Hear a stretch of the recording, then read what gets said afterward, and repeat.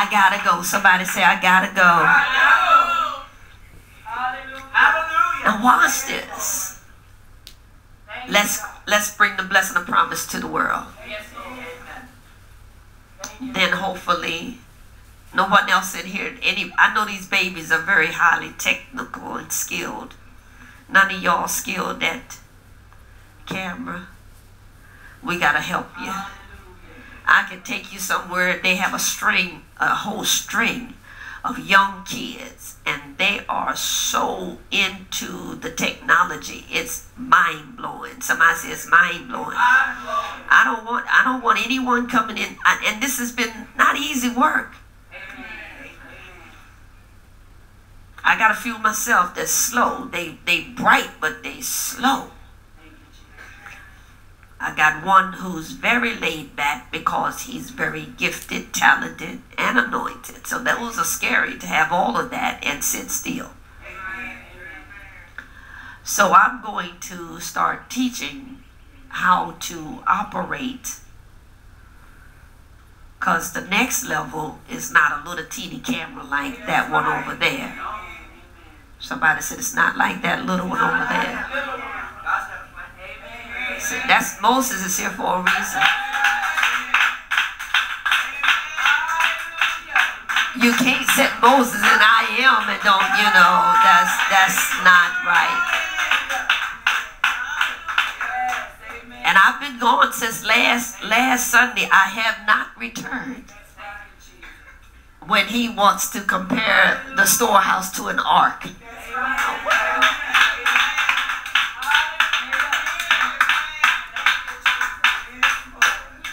Now, if he make it rain today before I get out of here, he better go ahead and let me just finish with the tack and the boom boom. I don't hear nobody and the shutting of the door. All right. But I want to be able to catch this ministry up, because it has to catch up, or you're going to be saying, I knew Mother Doris. See, I'm talking about not. Listen to this. Yes, we're outside, so we're going to hear all the feedback, because the gate has been hoisted. But here, y'all can be, wait, hold on. Let me just say this and come back. Hello, world. Welcome to the storehouse. Give the Lord a praise.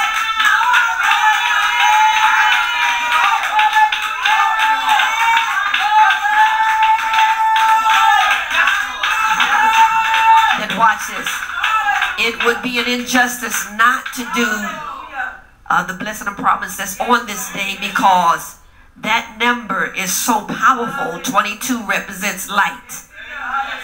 Amen. And Jesus said, I am the light of the world. So we cannot leave out the light. Is that all right? So let's bring the blessing and promise to today. That no matter who's in darkness, tell somebody they're going to come on out. Somebody say, to the light. Amen. No more darkness. Amen. When we have Jesus. Is that all right? So let's bring this light, because this is a powerful light that says what? A little one shall, and then what does it do? Will hasten it. All right, y'all can be seated right there. Y'all can be seated. Because see, I'm moving quickly today, because I want you to hear that if I had to hurry. Yes. He spoke those words. He said, hurry to my favor. He knew that things were coming. That if I did not hurry, that I would miss something in this lifetime that would be a blessing, somebody say, for the rest of my life. So I hurried. Somebody said, I hurried. And when I hurried to favor, it not only spared my son's life, but it took me, somebody say, to a whole new level. since God has taken us there, and oftentimes I tell and speak to my son and I tell him, thank you for being the sacrifice so that I might see, somebody say, the blessing. The blessing. Amen. Because folks ain't going to never see the blessing without the sacrifice. Amen. You don't jump to the blessing, somebody say, without the sacrifice. You must have a sacrifice. And we ought to thank God that we no longer have to sacrifice blood. Y'all don't hear me. And even your blood. Hallelujah. Somebody said, I thank him I don't have to sacrifice blood. So I didn't have to sacrifice my son that way. I don't hear nobody. Hallelujah. Thank God that I got to say it one more time. Somebody said, thank God. Thank God. Somebody say that I hurried. Somebody say to favor. Hurry. Hurry to my favor. The reason why I got stuck there for a few minutes is because when I read that one more time that says, the Lord will hasten it in his time. I often say the timing of God is always perfect. When he does what he does, things can look so like it's messed up. My dictionary is not here today, but it can look like things is so out of order. And then some would say, where is God? Because things are a mess, discombobulated. I hear that. I want to say that. Yet God is in the midst of it, because all it takes for God to do is come. It could be 4 days already. But because he is resurrection, 15 represents resurrection, he can come at any time, and no matter what time he comes, he's on time. Because he knows when he shows up, everything is going to be all right. What we don't know in advance is that it's all right. But tell somebody, he already knows it's all right. I'm going to work with this mic tonight or today. I'm going to work with it. So when he said, look over there and see those words, hasten, I had to hurry. And because I had to hurry and had a season quickly to hurry, then the word to the people now is that you must hurry. Amen. You. Glory! You must hurry. Hallelujah. Because tell somebody he done already got in a hurry. See, he knows that when I do what I'm going to do, it's going to be all at once suddenly. Y'all don't hear me. He's going to hasten. So folks are going to be like, well, wait a minute. Nobody told me. Well, what did he say? He said, hurry. He said, tell the people now, you must. The word to you is hurry. I'm taking my time now, but to you, somebody say, you must hurry. Hallelujah, because it's going to be a strange thing. I'm almost here. Somebody said, I'm almost here. Told you, somebody time me right now. What time is it? Hallelujah. Thank you, Jesus. 12:29, 12:45. Let the alarm blink. I don't hear nobody. Y'all better go on. Think I'm playing? I told you I'm going to be a Joel Osteen in a woman's body. Y'all don't hear me. Hallelujah. Y'all think somebody playing. But he says, tell them hurry. They're going to get here at 12 sometime, and I'm done preaching. Wait a minute. Look at her laughing again. I like her on the front row. Amen. Tell somebody they're going to be all right. They're going to be surprised. Because when something, God help us get here today, when something is finished, it does not require a lot of work. God help us. Come on, Jesus. When something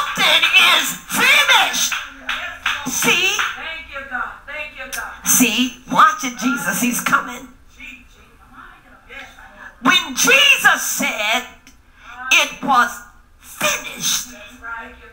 Those were some powerful, somebody say, words. Now hear me now, because when he said it's finished, the Bible says he did not give up. Like, you understand, I surrender. I can't take no more. This is it. You won. Somebody said that's not why he used those words. It's finished. Hallelujah. But when he used those words, it's finished, the Bible says that he gave up the ghost. Oh, glory. Y'all don't call me.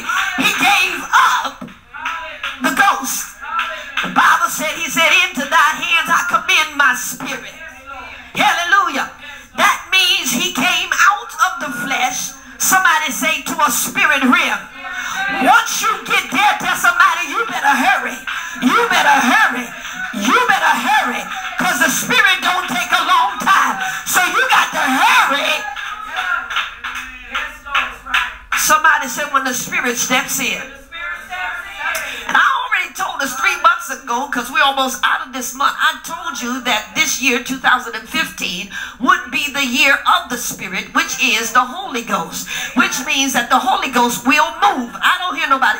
Which means, because I told you that if God says I don't have to lift a finger, y'all don't hear me, that means I'm not in the way anymore. I'm out of the way. So the Holy Ghost, hey, glory, has to move.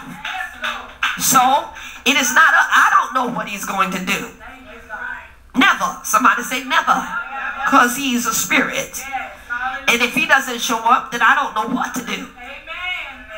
Now some folks, they got this thing down pat. They can mimic it. They can do what they want to do. And folks act like, oh, that's the spirit. Oh! Then nobody's body is healed. Nobody's body is whole. People are still sitting. Y'all don't hear me. Amen. People don't want to come out of sin because nobody wants to look deep enough in the spirit to see it. All right, Jesus. Hallelujah. But watch this now. He is saying to me today while I'm coming to my closure. He said, tell them they must hurry. Hallelujah. They must hurry. If I pity pat out here, y'all don't hear me, and ain't nobody playing no pity pat. But if I pity pat out here, take my time, it's because I'm ready. Oh, see, I got one person over there in that corner. Hallelujah. I already know what God's going to do when I get out here. Y'all don't hear me. I already know. See, I don't have to wait till I get here to try, oh, God, is you going to do this? God, are you going to move? No. He's already visit me. Somebody said the day before, the week before, the month before, the year before. I'm already here. Tell somebody we got the field is right already. I showed it to you.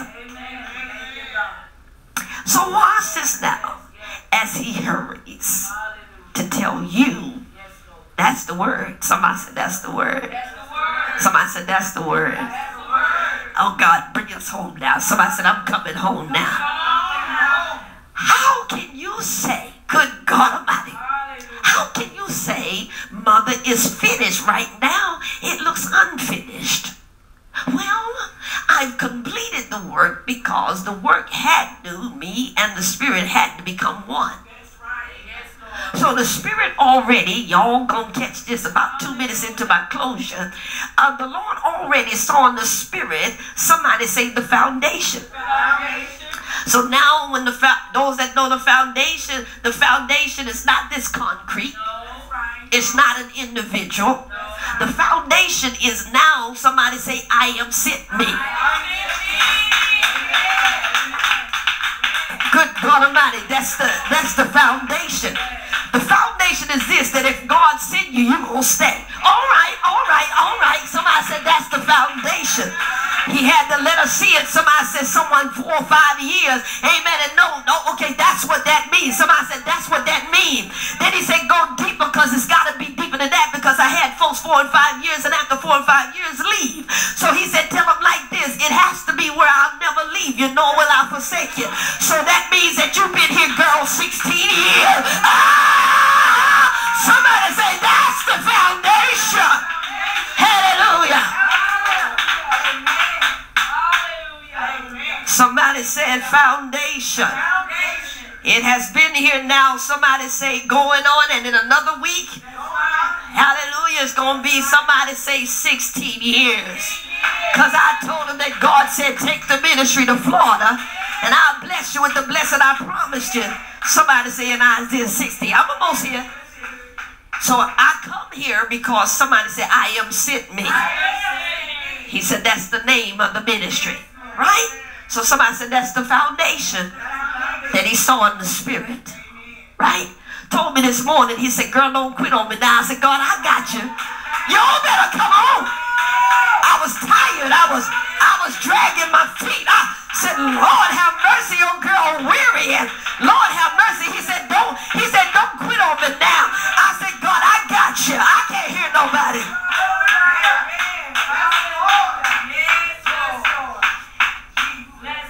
I heard him. He spoke to my right ear. That's that clear ear, y'all. He said, I heard him. He whispered. He said, don't quit on me. Don't quit on me. I said, God, I hear you. I said, I got you. I got you. I told Naaman, I said, Naaman, mama moving kind of slow. I said, but I'm going to speed up. I'm moving fast in the spirit, but it don't look like I'm doing anything right now.